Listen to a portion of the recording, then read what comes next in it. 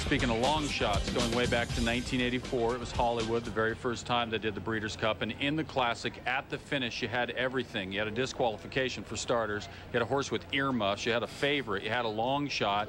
Let's see that race, the 1984 Breeders' Cup Classic.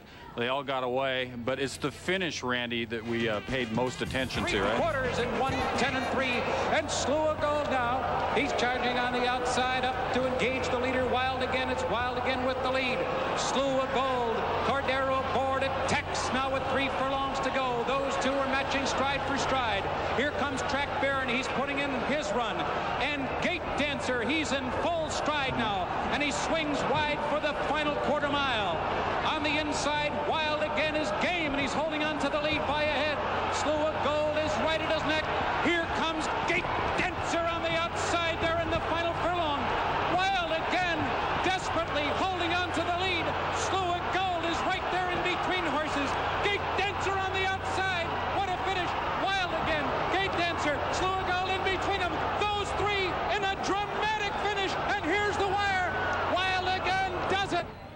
At 31-1, was it not? Wild again with Pat Day up. Can you recall how wild that finish was? What a day to start the Breeders' Cup. What a way to culminate it. Jack Vanberg, the trainer of Gate Dancer, thought Wild again should have come down. Angel Cordero on Slew of Gold said if it were in New York, it would have been a double disqualification. Controversy, excitement, it had it all. Well, there's Pat Day. After it was ruled official, he was the one at 31-1, knocking off Slew of Gold, who was in with an entry at 3-5. So the big long shot upsetting the big favorite.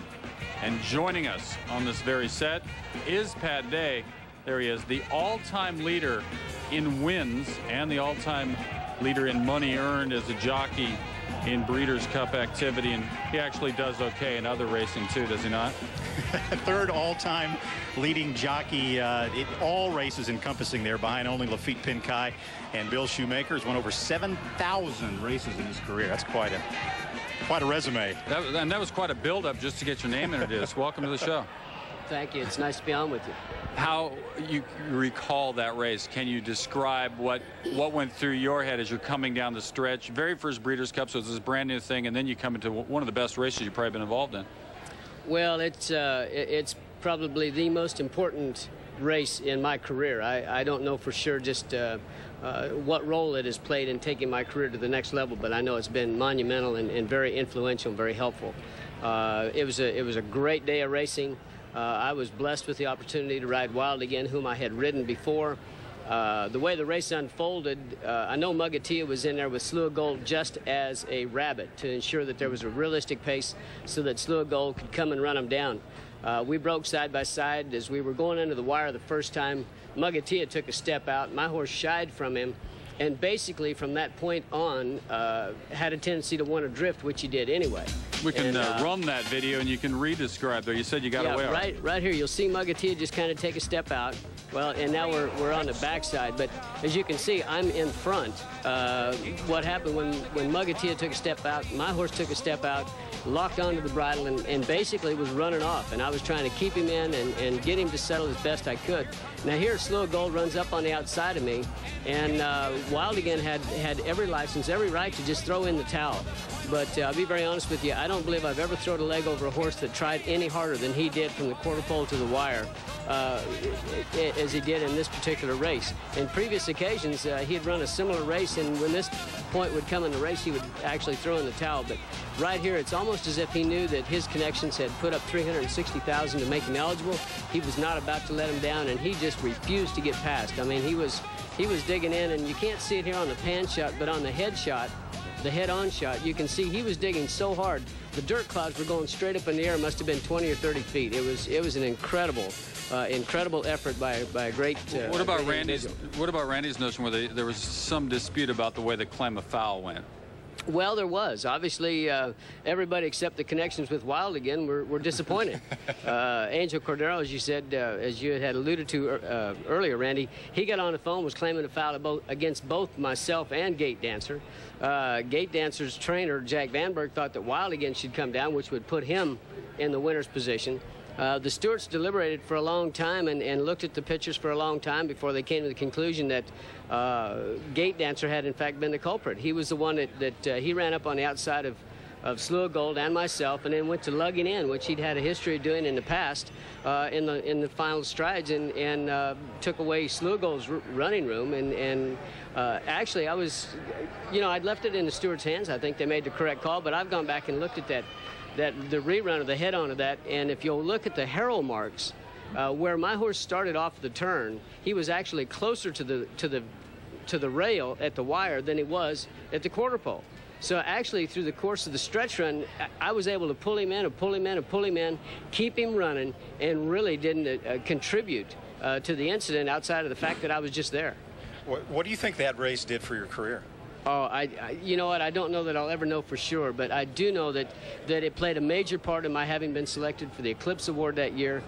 Certainly the exposure, national, international, that I received through that victory it opened up a lot of doors, took my career to the next level, and really created some momentum that has carried over to today. Do you remember the days that Randy was talking about the build-up to create the Breeders' Cup, and there was some dispute about whether or not it was a smart thing, it was going to favor certain breeders, certain owners? What was in the mind of the jockeys at the time that it had to only be looked upon as a good thing, all this big money to ride for? Well, certainly.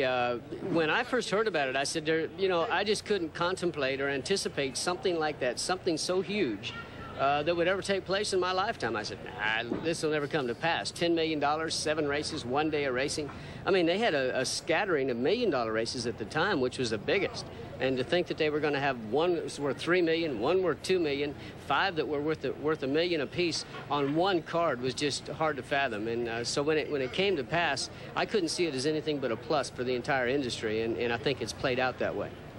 Can you walk us through another race last year, and you're back with the same horse this year, right, Cat Thief? Not expected to win last year, but it did. Take us through how you won last year's race and where you're going to be this year.